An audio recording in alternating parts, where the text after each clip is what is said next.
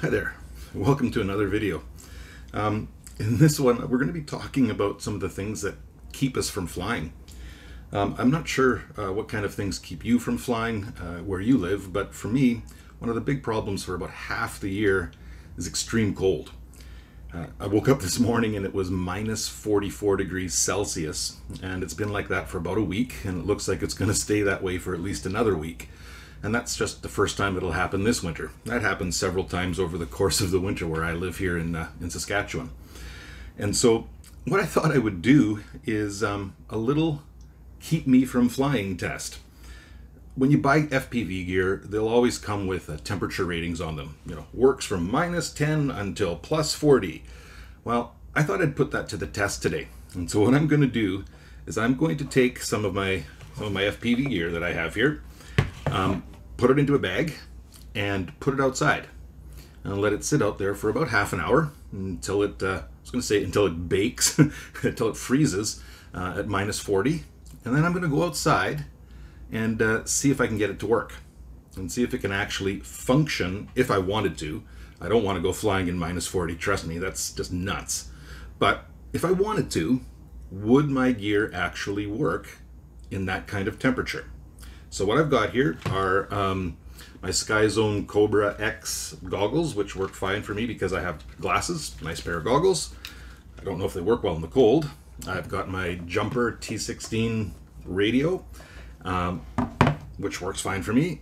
And I've got my Mobula 7 Hack-In Quad that started life as a Mobula 7. I don't think it has a single part left on it except maybe the ducts from the original Mobula 7. But it's my backyard race around, smash around kind of junk whoop. So I'm going to put that in the bag. I'm going to put a couple of 1S LiPo batteries. I know what's going to happen to these when they freeze.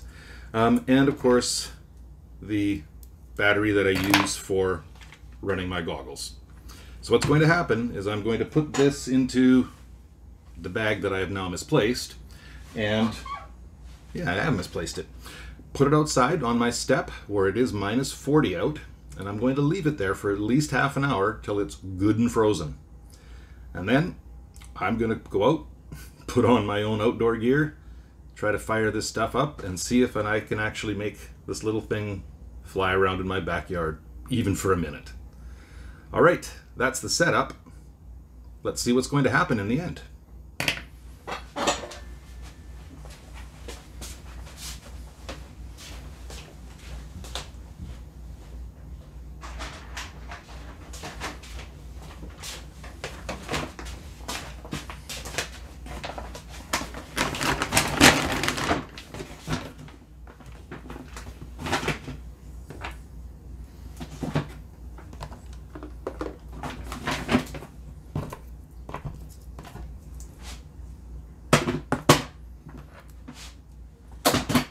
All right, out it goes. See what's going to happen.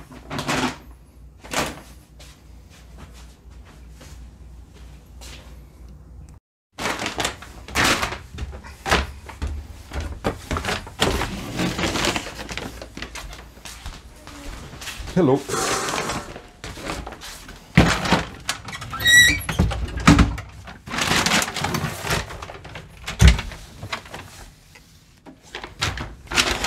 Holy crap, it's cold in this room. It's our sunroom, but we don't heat it in the winter, so it's probably a good minus 30 just in this room. Alright, going outside. Here we are, right outside. Yep, it's winter. And I think that ought to freeze it off. We'll give her half an hour to chill and see what happens.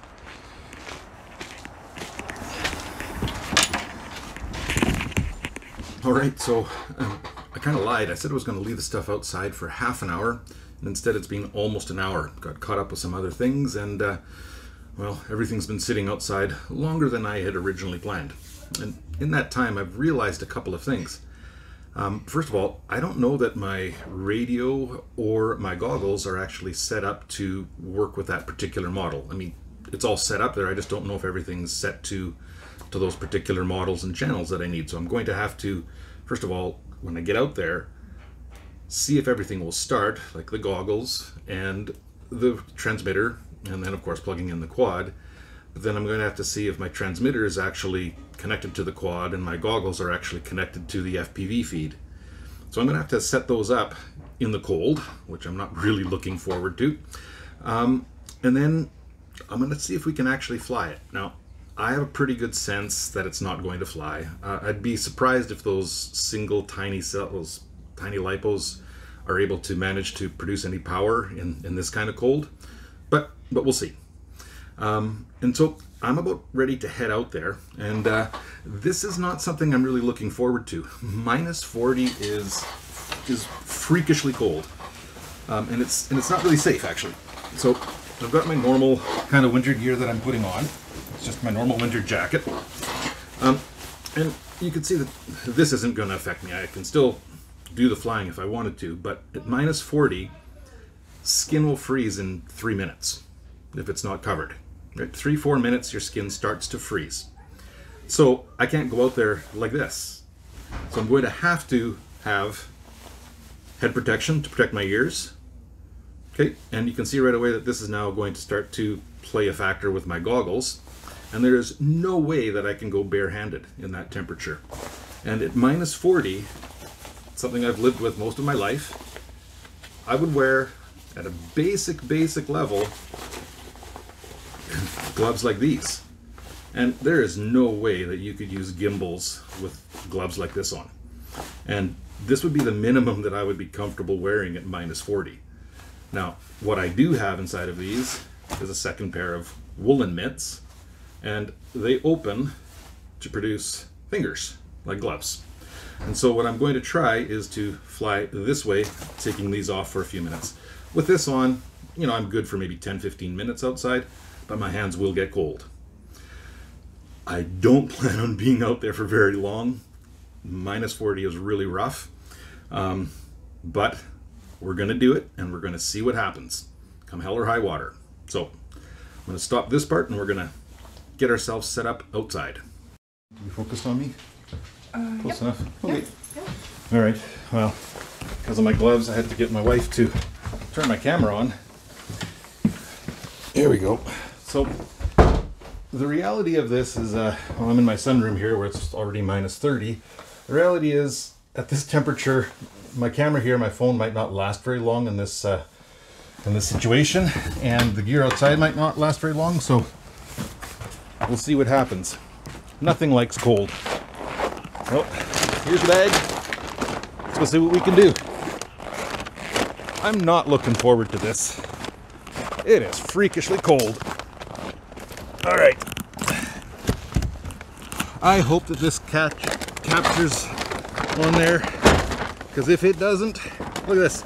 Already I've had to go barehanded to get stuff out. Oh no. Well, we'll see if that starts up or not. All right. And this battery, except I forgot the cable to connect it. Man, I can't leave my hands out long. Okay, power this up. It started. Power up the, where's the goggle button here? Power up the goggles.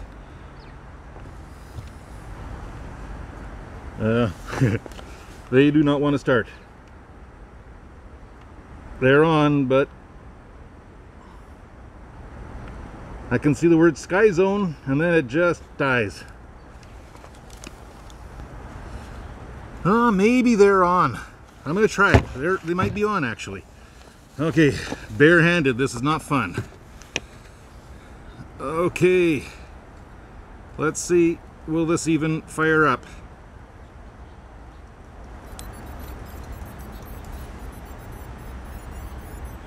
Well, my word, it did. Look at that.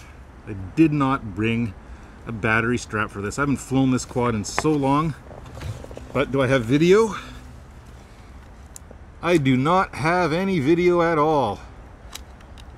And the goggles quit. There they come back again. Nope, they died. Oh, I got... I got gray screen. I'm gonna see if I can't see anything because that says power off in 10 seconds.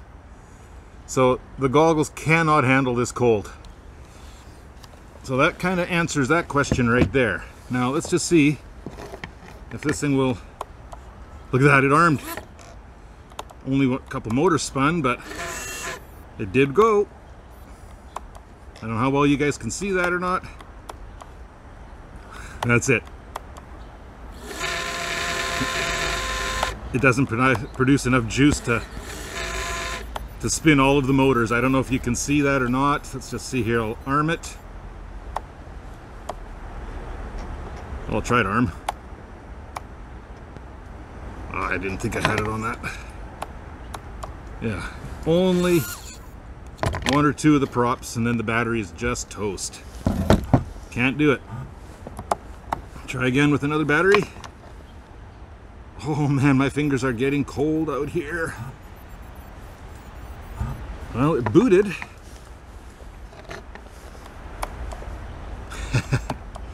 Can't. One motor. That's all the juice it can provide to spin. That's all it's going. And then it died. Just can't handle that kind of cold. Speaking of which, I kind of can't either. But let's see here. I have in my pocket my Mobula 6, which is warm.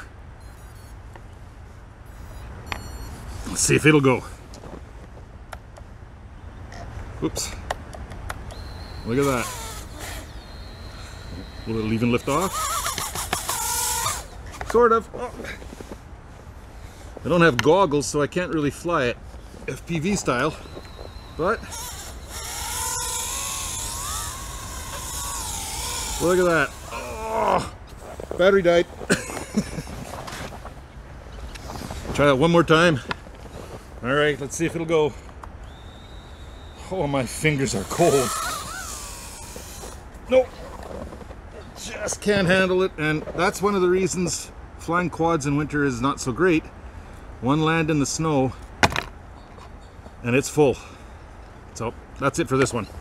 That's it for me and my hands. Holy Christmas, are my fingers cold. All right, everything in the bag. Inside we go. Holy, I can't even feel my fingers anymore. Literally. Fingertips are just completely numb. Here we go. Yeah, there goes another dead battery. That's from the transmitter, and those were brand new batteries when I put them in, fully charged. I don't know if you can hear that.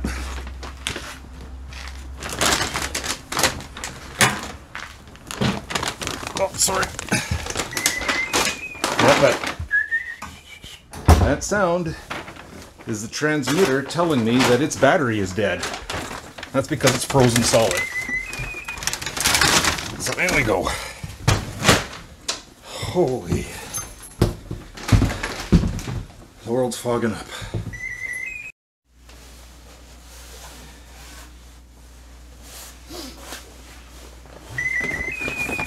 Alright. Here we are back again. Still all fogged up. Bring out my radio. That's what's making all the chirping. And that chirping is it saying it's got a dead battery. But I had put in a freshly charged battery just before I took it outside. So that's the effect that the cold has on it. Lithium-ion batteries, lithium polymer batteries, do not like the cold. And that's also the reason why my goggles didn't really work. They've got a LiPo in here, not a LiPo, a lithium-ion cell in here, and it froze and couldn't provide the juice that the goggles needed. And if I pull these guys out of the bag here, as we saw, it would fire up. You could get the motors to spin one or two with a cold battery and a cold quad, but it wouldn't fly. It just couldn't handle that kind of temperature. And then the little quad that I brought from inside that had snow out of it, that was warm and had a warm battery, it could actually take off, but it didn't fly for very long before the cold took hold and dropped it out of the sky. So that's the issue of flying in really, really cold weather. Essentially, a lot of your gear doesn't work, and as you can see, I don't know how well it'll show up on this. Once I brought this inside, it's now all frosted over. There's going to be frost on the inside of it that'll have moisture, and didn't even drop it in the snow. So what I'll have to do now is let this warm up. Probably take 2-3 hours for any kind of the moisture that's in it to evaporate off, and then I could use it again. But right now, it's just covered in moisture and frost, simply from being outside and then being brought back in. So winter flying certainly has its challenges, and I hope that let you see a little bit of, well, and understand a little bit better about the effect of cold on FPV gear. All right, thanks a lot for watching this. Oh, if you're still watching, I wanted to tell you about this little boat. Well, keep watching for another moment and you'll learn about this very quickly.